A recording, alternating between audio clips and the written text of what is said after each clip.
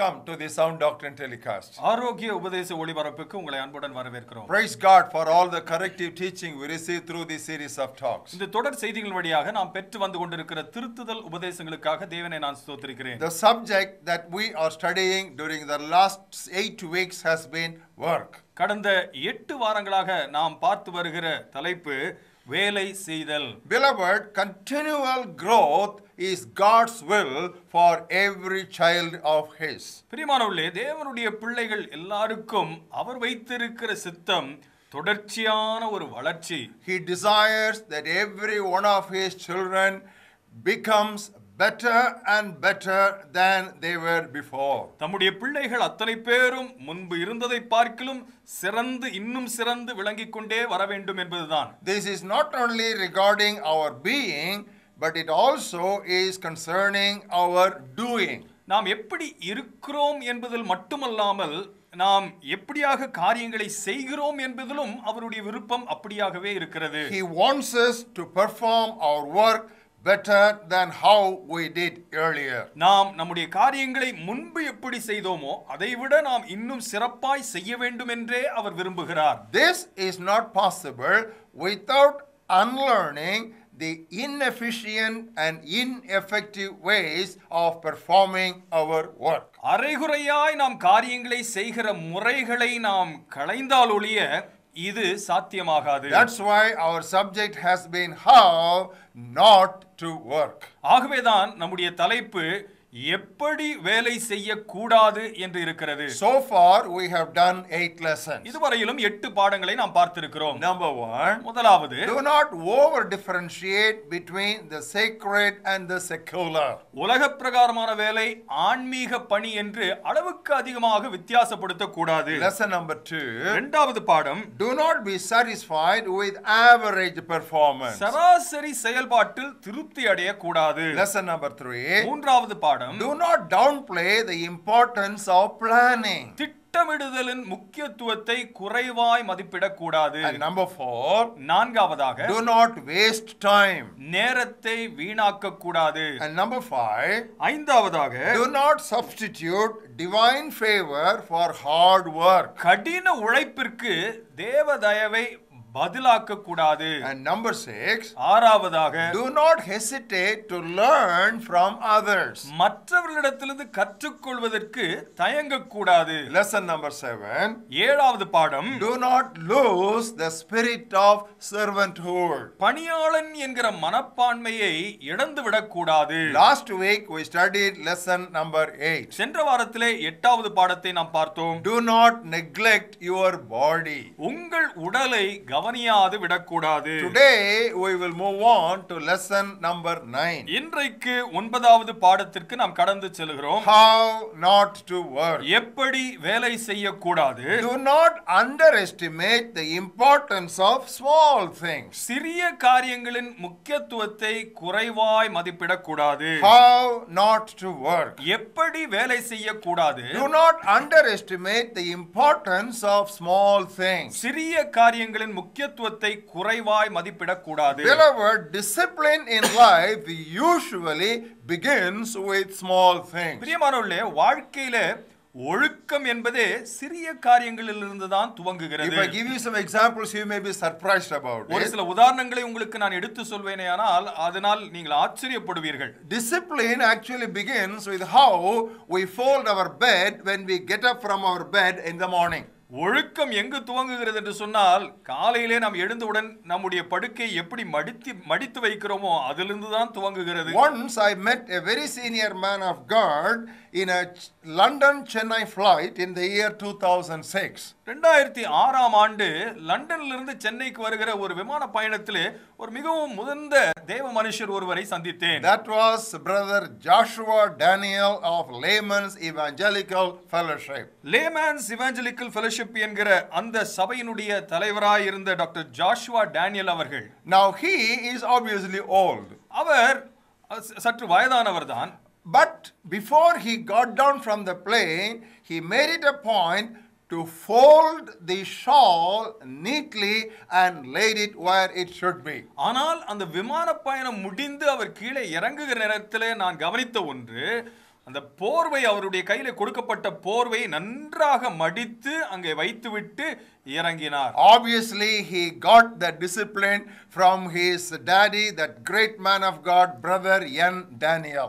உண்மையிலேயே இந்த ஒழுக்கத்தை தன்னுடைய தந்தையாய் அந்த பெரிய தேவ மனுஷன் டேனியல் என்கிறவரிடத்திலிருந்து தான் பெற்றிருப்பார் என்று நான் நம்புகிறேன். And I forgot or I failed to fold my shawl and I was put to shame. அந்த எனக்கு கொடுக்கப்பட்டிருந்த போர்வையை நான் மடிக்காமல் வந்தது எனக்கு மிகுந்த வெட்கத்தை உண்டாக்கினது. And here is a word we would like to give to young people. வாலிபர்களுக்கு இந்த நேரத்தில் ஒரு ஆலோசனை சொல்ல விரும்புகிறேன். Your discipline begins in the way how you keep your socks. Are you keeping them in the proper place or you are simply throwing them here and there? உங்களுடைய ஒழுக்கம் நீங்கள் உங்களுடைய சாக்ஸை எந்த இடத்துல வைக்கிறீர்களோ அதிலே துவங்குகிறது. ஒழுங்காய் மடித்து ஒரு இடத்தில் வைக்கிறீர்களா அல்லது தூக்கி எறிந்து விட்டு வருகிறீர்களா? Or are you throwing away your night dresses? அல்லது உங்களுடைய நைட் ட்ரெஸ்ஸை வீசுகிறீர்களா? How you are leaving the bathroom clean for the other visitors? மற்றவர்கள் ஒரு குளியலறைக்கு போகிறார்கள் என்றால் அதை நீங்கள் எப்படி விட்டு வந்திருக்கிறீர்கள் என்பதை கவனித்திருக்கிறீர்களா? And the real discipline starts in our personal appearance also. நம்முடைய அந்த ஆள் தோற்றத்தில் கவனமாய் இருப்பதிலிருந்து நம்முடைய ஒழுக்கம் துவங்குகிறது. How about taking a daily shave? Now that tells you that you are a disciplined man. தினமும் முகசவரம் செய்வதிலிருந்து துவங்குகிறது. அதுதான் உங்கள் ஒழுக்கத்தை காட்டுகிறது. And if you are a disciplined man, you have a periodic haircut. நீங்கள் ஒழுக்கமுள்ள ஒரு மனிதனாக இருந்தீர்கள் என்றால் அது காலத்துக்கு காலம் உங்களுடைய முடியை திருத்திக் கொள்வது ஒரு பழக்கமாக இருக்க வேண்டும். And when you dress up neatly and smartly. நீங்கள் ஆடைகளை அணிந்து கொள்ளும் பொழுது அது கிரமமாக நீட்டாக அணிந்து கொள்வது. Now that's a biblical admonition actually. It is not something that it is extra biblical. ஏதோ வேதத்துக்கு புறம்பான ஏதோ ஒரு ஆலோசனை நாங்கள் சொல்லவில்லை. வேதத்தின் அடிப்படையிலே ஒரு ஆலோசனை இது நமக்கு கொடுக்கப்பட்டிருக்கிறது. Turn with us the book of Ecclesiastes 9th chapter. பிரசங்கியின் புத்தகம் 9வது அத்தியாயத்துக்கு எங்களோடு கூட வாருங்கள். Look at the 8th verse. 8வது வசனத்தை பாருங்கள். Let your garments, let your dresses always be white, that means smart, and let your head lack no oil. உன் வஸ்திரங்கள் எப்பொழுதும் வெள்ளையாயும் உன் தலைக்கு எண்ணெய் குறையாததாயும் இருப்பதாக. Now what was the exhortation Jesus gave when you would be fasting? நீங்கள் உபவாசம் செய்யும் பொழுது நீங்கள் என்ன செய்ய வேண்டும் என்று ஆண்டவராகிய இயேசு ஆலோசனை கொடுத்தார். Turn with us to Matthew's Gospel 6th chapter. மத்தேயு சுவிசேஷம் 6வது அத்தியாயத்துக்கு எங்களோடு கூட வாருங்கள். Very interesting. Look at the 17th word. 17வது வசனத்தை பாருங்கள். மிகவும் சுவாரஸ்யமான காரியம். You when you fast anoint your head and wash your face. நீ உபவாசிக்கும் பொழுது நீ உன் தலைக்கு எண்ணெய் பூசி உன் முகத்தை கழுவு என்று சொல்கிறார். Even while you are fasting, Jesus wanted people to appear smart and neat and presentable. உபவாசிக்கிற பொழுதும் கூட கிரமமாய் மற்றவர்களுக்கு முன்பாக முகத்தோற்றமானது நன்றாக இருக்க வேண்டும் என்று இயேசு விரும்பினார். Yes, beloved, we must be meticulous in all that we do, all the works that we undertake. அம்பிரிமானவர்களே, நாம் செய்கிற எல்லா காரியங்களிலும் நாம் துல்லியமாய் இருக்க வேண்டும். Earlier during my youth days, I came across a narrative about how the King James Version Bible was printed. என்னுடைய வாலிப நாட்களிலே கிங் ஜேம்ஸ் வேத புத்தகம் என்கிற அந்த பிரதியானது எப்படியாக அந்த வேத புத்தகம் அச்சடிக்கப்பட்டது என்கிறதை குறித்து ஒரு வாசகத்தை நான் படித்தேன். That was actually commanded by King James. அது கிங் ஜேம்ஸ் என்கிற அரசனாலே கட்டளையிடப்பட்டு செய்யப்பட்ட ஒரு காரியம். And this was the instruction he gave to the printers. அந்த அச்சு வேலையிலே ஈடுபட்டவர்களுக்கு, அச்சு தொழிலாளிகளுக்கு அவர் கொடுத்த கட்டளை இதுதான். He said there should not be any printing error. எந்த அச்சு பிழையும் அதில் இருக்க கூடாது என்று சொல்லிவிட்டார். If I come across a single printing error, I will chop off your hand. எந்த ஒரு அச்சுப்பிழையை நான் கண்டுபிடித்தாலும் உங்கள் கையையே நான் துண்டித்து விடுவேன் என்று சொன்னார். No wonder King James Version you will not come across any proofreading error in it. ஆகவேதான் அந்த கிங் ஜேம்ஸ் பைபிளிலே ஒரு எழுத்துப்பிழையும் நீங்கள் கண்டுபிடிக்க முடியாது. But now look at the modern songbooks and magazines of Christians. இன்றைக்கு கிறிஸ்தவருடைய பாடல் புத்தகங்களை பாருங்கள், பத்திரிகைகளை பாருங்கள். It is very difficult to come across one page without mistake.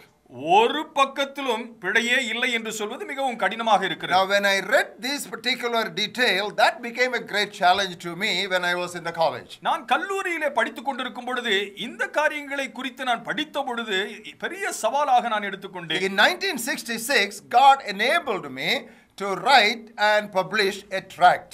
1966ஆம் ஆண்டு ஆண்டவர் எனக்கு ஒரு கைப்பிரதி ஒன்றை எழுதி வெளியிடுவதற்கு உதவி செய்தார். The title of the tract was Good News of Deliverance.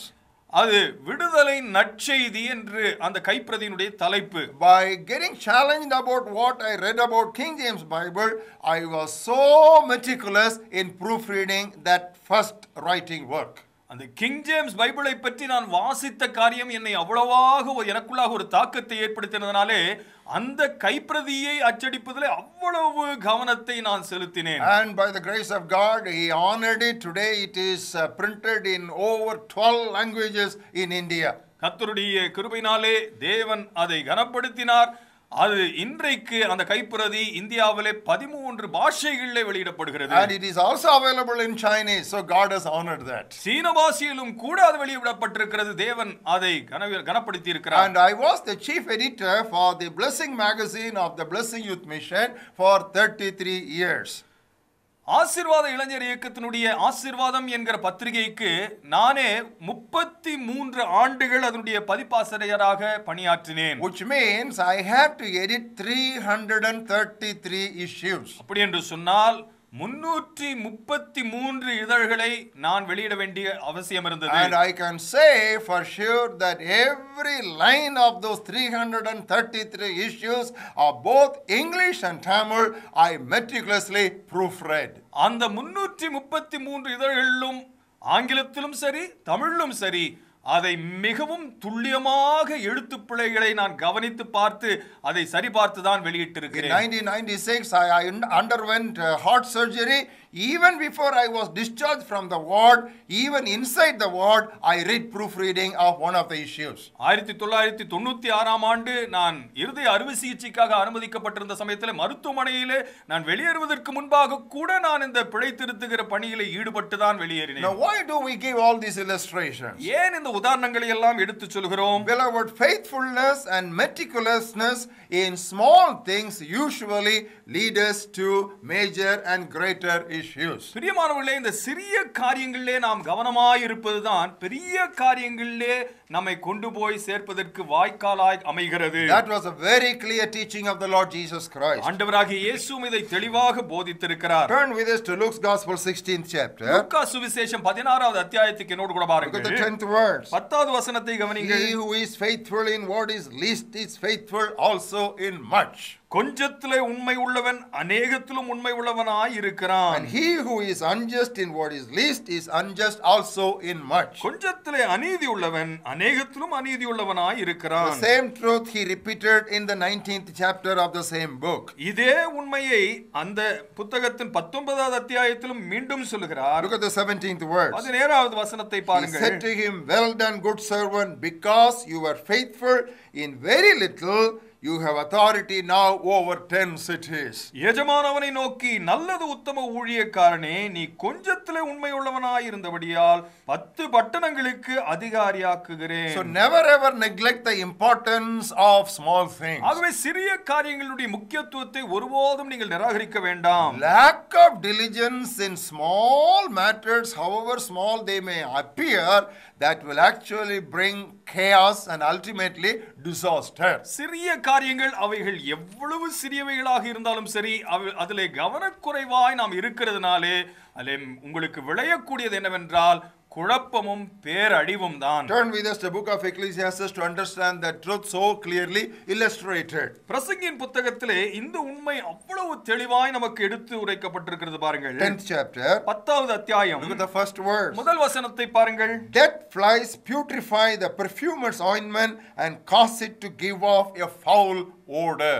செத்த ஈக்கள் தைலக்காரனுடைய பரிமள தைலத்தை நாரி கெட்டு போக பண்ணும். So does a little folly to one respected for wisdom and honor. ஞானத்திலும் கனத்திலும் பெயர் பெற்றவனை சொற்ப மதியீனமும் அப்படியே செய்யும். I remember how we used to do the ministry during our college days in the 60s. 1960 ஆண்டுகளிலே கல்லூரியிலே நாங்கள் ஊழியம் செய்த காரியங்களை நான் எண்ணி பார்க்கிறேன். When the tract gets printed out from the press, we would do our own folding of the tracts. அச்சகத்திலிருந்து கைப்பிரதிகள் தயாராகி வந்தவுடனேயே அதை மடிக்கிறதை எல்லாம் நாங்களே பார்த்துக் கொள்வோம். And we used to do our own parceling of the packet. அந்த கைப்பிரதிகள் வந்தவுடனே அவைகளை மடிப்பதோடு அவைகளை மீண்டும் கட்டி வைத்து பார்சல் செய்வதையும் நாங்களே பார்த்துக் கொண்டோம். And then we would be pasting the stamp so meticulously, sometimes late night till 12 o'clock. அதற்கு பிறகு அதற்கு அஞ்சல் தலைகள் எல்லாம் ஒட்டி இரவு நேரத்திலும் கூட நாங்கள் ஊக்கமாய் அதிலே பணியாற்றி கொண்டிருப்போம். And God has honored it. கர்த்தர் அதை கனப்படுத்தினார். Today God has blessed me with a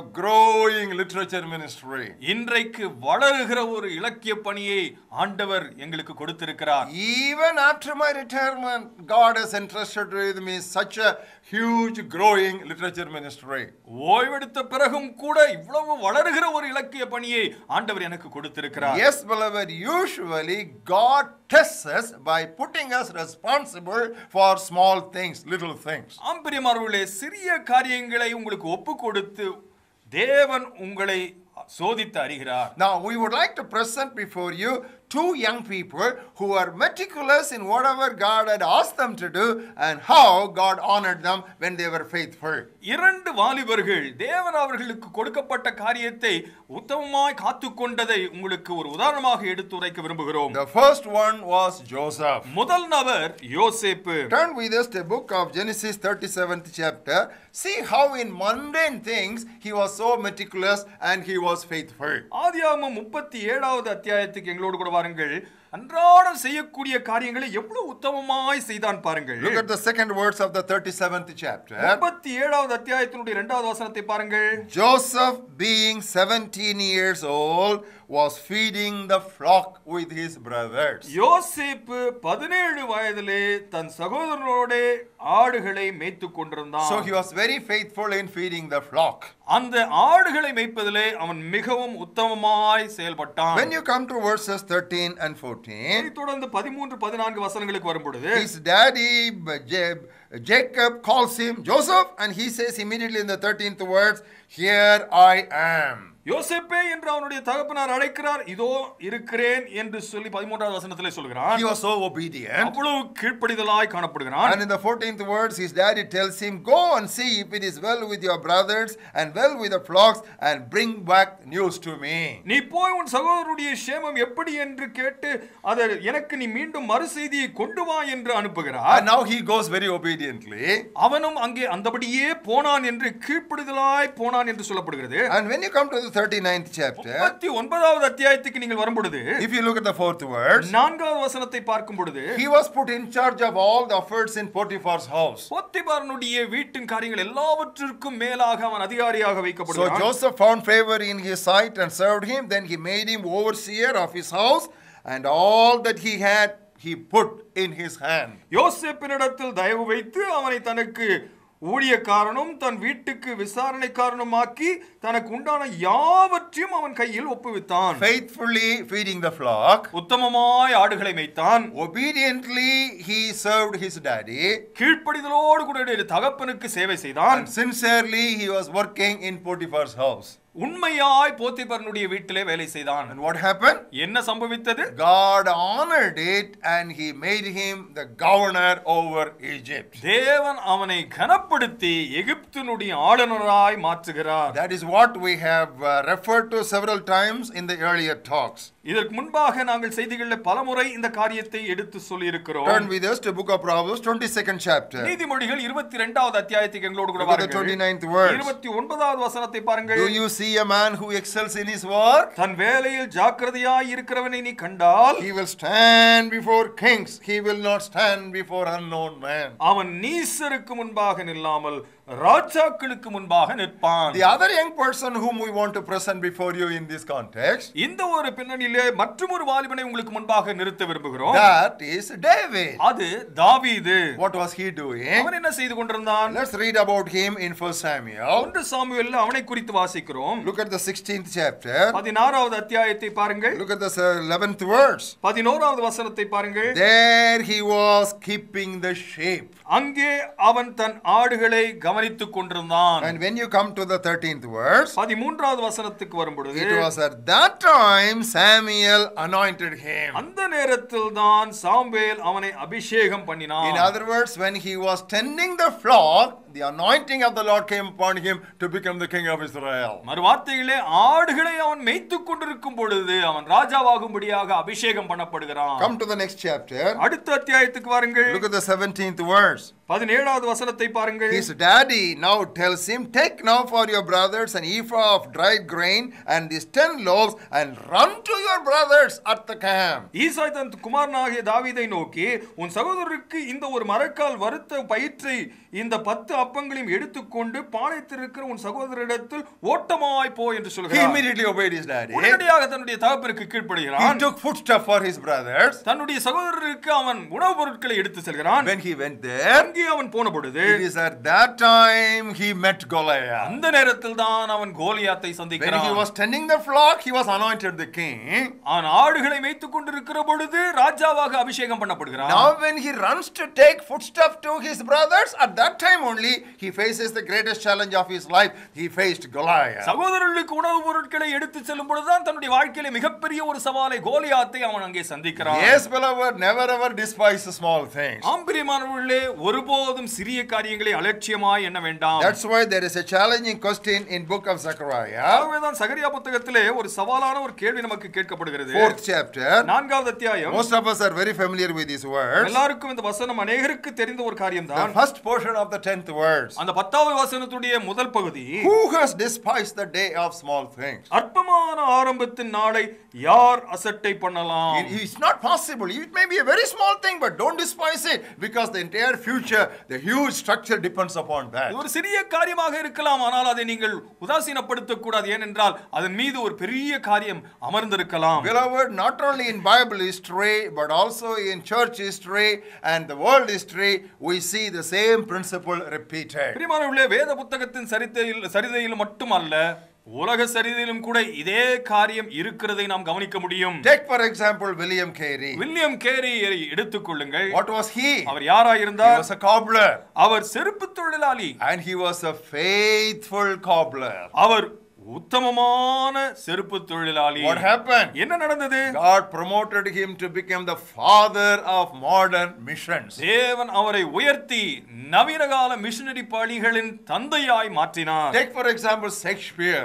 ஷேக்ஸ்பியரை எடுத்துக்கொள்ளுங்கள். What was he doing? அவர் என்ன செய்து கொண்டிருந்தார்? He was holding horses outside theaters. நாடக அரங்கங்களுக்கு வெளியே வந்த மக்களுடைய குதிரைகளை பிடித்துக் கொண்டு நின்றார். But how was he promoted? ஆனால் எப்படியாக உயர்த்தப்பட்டார்? He became the greatest dramatist of all time. உலக பிரசித்தி பெற்ற உலகத்திலே சிறந்து விளங்கின ஒரு நாடக கலைஞராக மாறினாரே. Now when we come to Christian ministry, கிறிஸ்தவ ஊழியத்தை பார்க்கும் பொழுது, beloved, start with small things and be faithful in small things and see how God exalts you. சிறிய காரியங்களிலே துவங்கி சிறிய காரியங்களில் உத்தமமாய் இருந்து தேவன் எப்படி உயர்த்துகிறார் என்று பாருங்கள். For example, start with personal witnessing. உதாரணத்திற்கு தனிப்பட்ட சாட்சி பகருகிற பணியை துவங்குங்கள். Don't think it is less powerful or less effective or less fruitful than preaching from a pulpit. ஒரு பிரசங்க மேடையிலிருந்து பிரசங்கிப்பதை காட்டிலும் இழிவானதென்றோ குறைவானதென்றோ தாழ்ந்ததென்றோ நீங்கள் எண்ணவே வேண்டாம். Start distributing tracts in street corners and marketplaces. தெருக்கள் தோறும் கடை வீதிகளிலும் நின்று நீங்கள் கைப்பிரதிகளை கொடுக்க ஆரம்பியுங்கள். And when you think about leading prayer groups, don't immediately think of 100 people or 1000 people. ஜெபக்குழுக்களை நடத்த வேண்டும் என்று எண்ணுகிற பொழுது 100 மக்கள் 1000 பேர் இருக்க வேண்டும் என்றெல்லாம்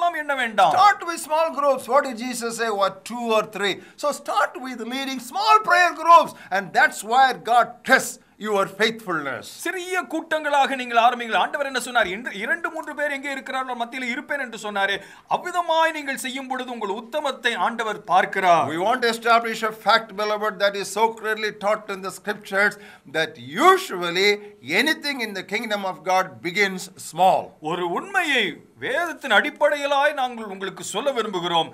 எந்த ஒரு காரியமும் பெரிதாய் இருக்குமே என்று சொன்னால் அது சிறிதாகவே ஆரம்பிக்கப்படுகிறது. Turn with us to book of Mark 4th chapter. Mark 4வது அத்தியாயத்துக்கு எங்களோடு கூட வாருங்கள். We'll read from verses 30 to 32. 30 இலிருந்து 32 வரையிலும் வாசிக்கிறோம். These are the words of Jesus. ஆண்டவராகிய இயேசு கிறிஸ்துவின் வார்த்தைகள். To what shall we liken the kingdom of God? தேவனுடைய ராஜ்யத்தை எதற்கு ஒப்பிடுவோம்? Or with what parable shall we picture it? அல்லது எந்த உவமையிலே அதை நாங்கள் திருஷ்டாங்கப்படுத்துவோம்? It is like a mustard seed which when it is sown on the ground is smaller than all the seeds of the earth, But when it is sown, it grows up and becomes greater than all herbs and shoots out large branches so that the birds of the air may come and nest under its shade. அது ஒரு கடுகு விதைக்கு ஒப்பாய் இருக்கிறது. அது பூமியிலே விதைக்கப்படும் போது பூமியில் உள்ள சகல விதைகளிலும் சிறிதாய் இருக்கிறது.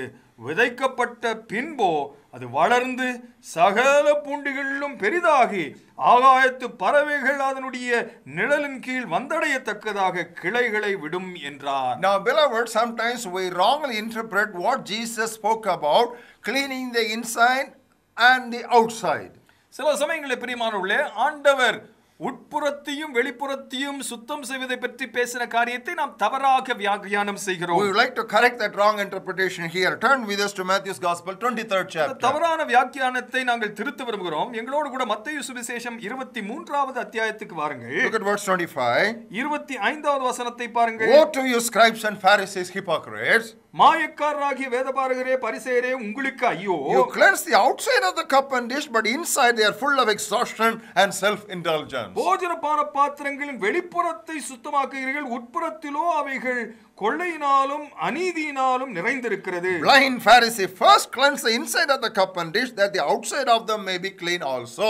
குருடனான பரிசேயனே, போஜனபான பாத்திரங்கள் வெளிப்புறம் சுத்தமாகும்படி அவைகளின் உட்புறத்தை முதலாவது சுத்தமாக்கு. How do we normally interpret this passage? இந்த வசன பகுதி நாம் சாதாரணமாக எப்படி வியாக்கியானம் செய்கிறோம்? Only inside is important, what is outside is not important. உட்பகுதி மட்டும் தான் முக்கியத்துவம் வாய்ந்தது, வெளிப்பகுதி எப்படி இருந்தாலும் பரவாயில்லை என்று சொல்கிறோம். That is not what Jesus has taught here. ஆண்டவர் இந்த இடத்திலே அதை அப்படியாக போதிக்கவே இல்லை. What he has taught is what is more important than the other. ஒன்றை பார்க்கிலும் மற்றொன்று அதிக முக்கியத்துவம் வாய்ந்தது என்று தான் சொல்லி இருக்கிறார். They were washing the outside, neglecting the inside. அவர்கள் உட்புறத்தை கவனிக்காமல் வெளிப்புறத்தை மட்டும் சுத்தம் செய்து கொண்டிருந்தார்கள். So Jesus said you start with the inside, and then he went on to say that the outside also may be clean. ஆண்டவராகிய இயேசு உள்ளே நீங்கள் துவங்கி அதை தொடர்ந்து வெளியேயும் சுத்தம் பண்ணுங்கள் என்று சொன்னார். In other words, don't leave one for the other. ஒன்றிற்காக மற்றொன்றை விட்டுவிட வேண்டாம் என்று சொல்கிறார். Utility is important. அதனுடைய பிரயோஜனமும் அவசியம்.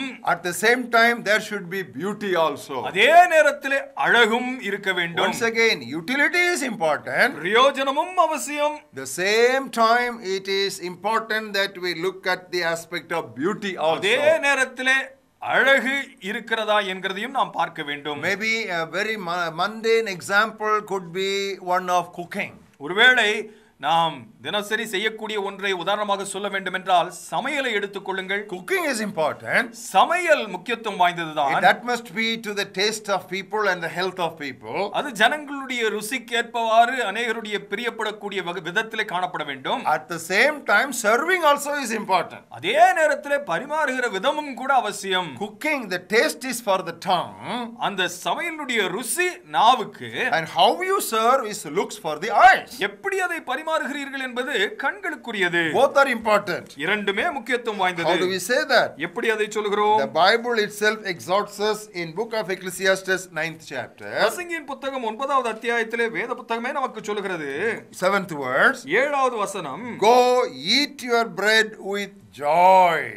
நீ போய் உன் ஆகாரத்தை சந்தோஷத்துடனே புசி. It doesn't say just eat, it says eat with joy. ஏதோ நாம் போய் புசிக்க வேண்டும் என்று சொல்லவில்லை, சந்தோஷத்தோடு புசிக்க வேண்டும் என்று சொல்லுகிறார். And drink your wine with a merry heart. உன் திராட்சரசத்தை மனமகிழ்ச்சியுடன் நீ குடி. And God has accepted your works. தேவன் உன் வேலைகளை அங்கீகரித்திருக்கிறார். How not to work. எப்படி வேலை செய்ய கூடாது. Do not underestimate the importance of small things.